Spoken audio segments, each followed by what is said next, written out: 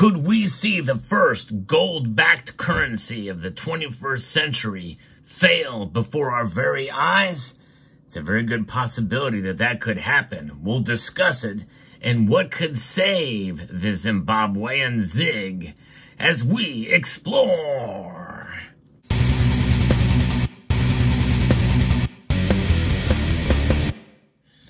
I never hope I have to write the epitaph of the first gold-backed currency that we've seen since all nations around the world went to a fiat system.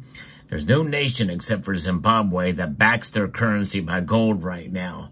Even with all the talk of the BRICS nations moving in that direction, we're a long ways off from that occurring.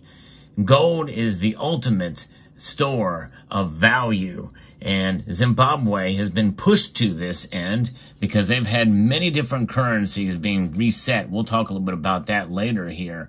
But I'm going to be referencing an article from Bloomberg that discusses exactly what's going on here.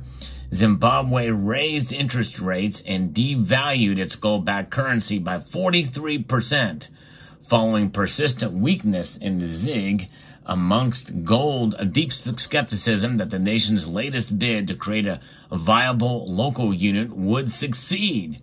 Now, ZiG stands for Zimbabwe Gold, and it's tied to their currency, which the currency itself looks like this, but it has a picture of gold bars on the back. I don't have a ZiG note. I would like to get one someday, but the Reserve Bank of Zimbabwe lifted the benchmark policy rate to 35% from 20%, it said in a statement Friday. And it's kind of interesting because most of these have been lowering interest rates. We saw a half point here in the United States, and the European Central Bank, many other central banks have been lowering interest rates, but that's not what Zimbabwe's central bank has been doing. Prices on the website separately showed the ZiG, short for Zimbabwe Gold, quoted at 24.4 per dollar, from 14 per dollar earlier in the day. The central bank's Monetary Policy Committee did not explicitly confirm if it was devaluing the ZiG, but Governor John Mushoyayanhu said it was taking a number of steps to combat inflation, including allowing greater exchange rate flexibility in line with the increased demand for foreign currency in the country. Monthly inflation quickened to 5.8% in September from 1.4% in August, so they got a real problem there. The ZiG, backed by the Southern African nation's gold and hard currency reserves, was introduced in early April to replace the Zimbabwean dollar, which had lost around 80% of its value since the start of the year.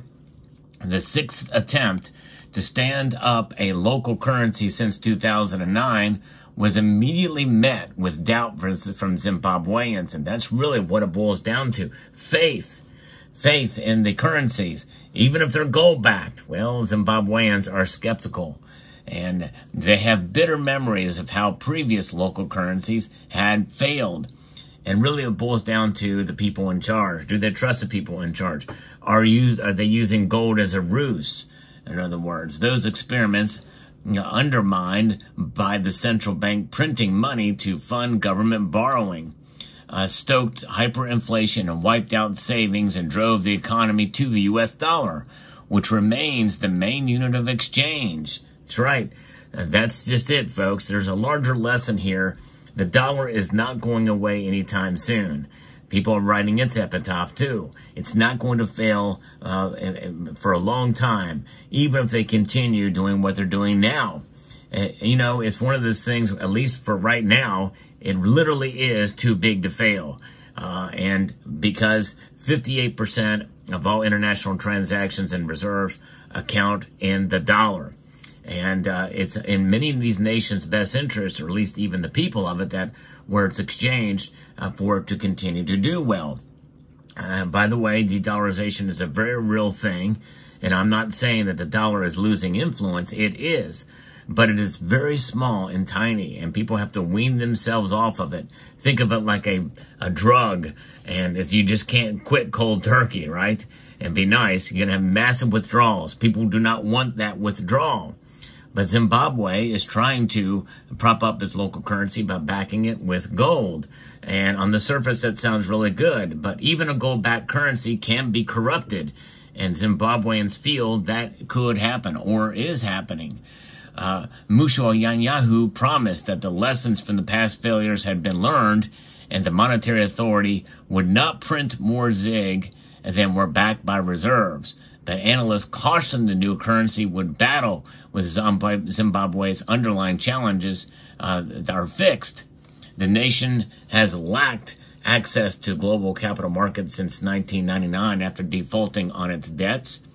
It also still trying to restore its international standing, despite qualms in Western capitals about its human rights record.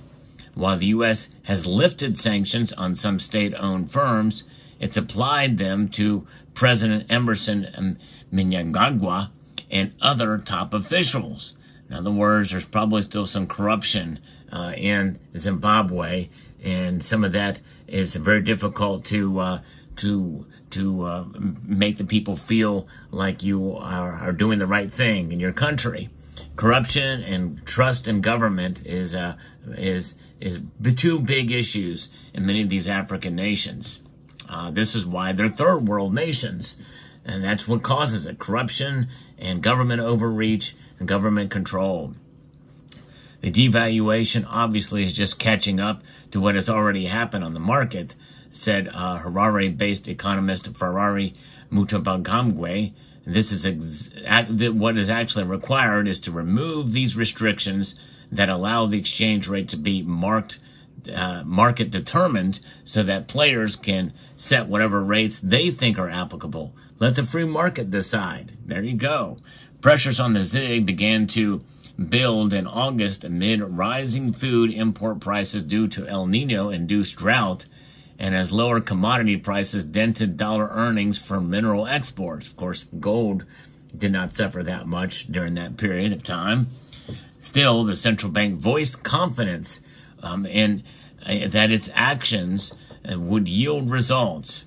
Its other measurable measures include raising reserve requirements on local and foreign currency deposits to 30% from 15 to 20% respectively, and capping that amount of foreign currency an individual can take out of the country to 2,000 from 10,000. The MPC is convinced that the above measures will go a long way in addressing the emerging exchange rate risk. The MPC will remain vigilant to any emerging risks to ensure continued macroeconomic stability.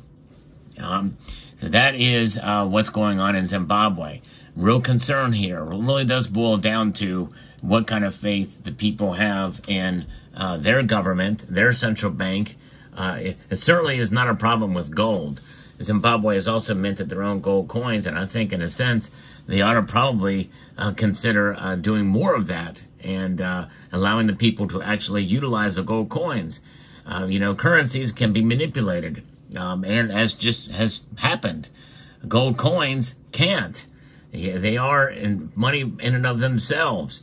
You get a gold coin, and this is an example of the first gold 1 ounce bullion coin ever produced in the world. 1967 was the first year of issue for one of these.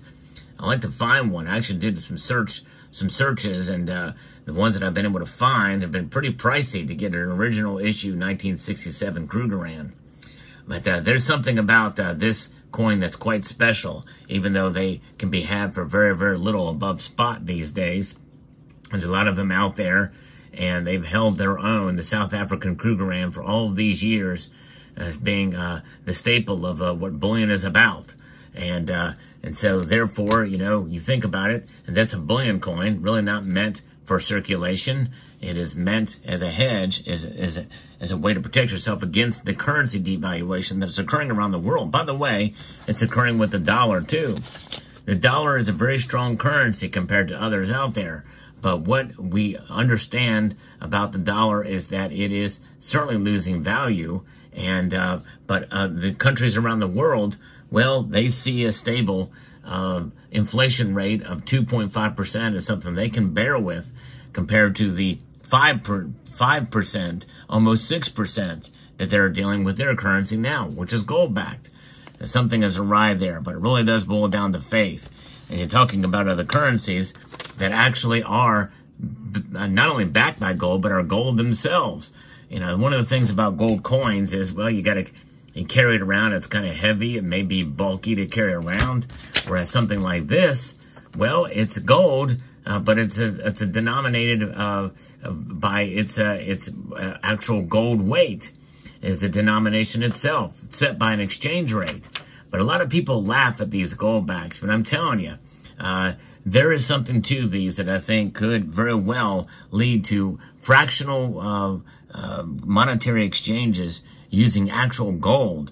You know, you have silver coins and you can have gold backs, where these notes themselves, if people honor the exchange rate, and it is working in some of the states, especially in Utah, where it all began.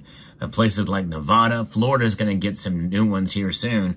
I think it's a great way to actually find other ways to transact other than the dollar.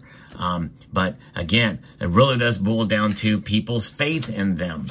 And it's really what it boils down to.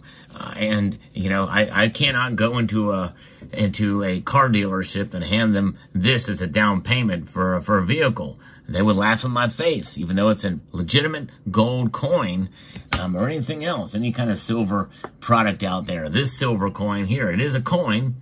Here in the United States, not many people are going to know what this is. $5? It's a nice heavy little coin, but what is it? And even worse, what about this? This is a pure silver bar, almost 10 ounces, 9 ounces and some. But it's not stamped and marked. I poured this myself. There's no markings on it. There's no way to tell that this is silver unless you actually know that it's silver and have it tested or what have you. And so that's really the thing. We've become so ingrained and entrenched in the dollar system that we find ourselves apart. And it's even prominent in third world countries. Go figure that a fiat currency could very well kill a gold-backed currency. Who would have thought that would ever happen? But this is the world we live in. And people hate the dollar, but don't sell the dollar short. That's for sure. There's something to its strength. But in the end, all fiat currencies die. And there's only one metal that's going to stand as the ultimate reserve, and that's gold. But silver as well, I think, will reemerge. And in the end, this is why we stack. We stack gold and silver because they provide the ultimate protection against what any currency will do, no matter how much trust the world has in it, because we know in the end, gold is going to win in the day. Let me know what your thoughts are in the comment section down below. Hope you found this video informative, insightful, and educational. I like to bring you the latest news in the world of precious metals here, so I hope you will consider subscribing to the channel. And I'd like to extend a multitude of gratitude to you all for taking the time to watch, and encourage you to please rate, share, comment, and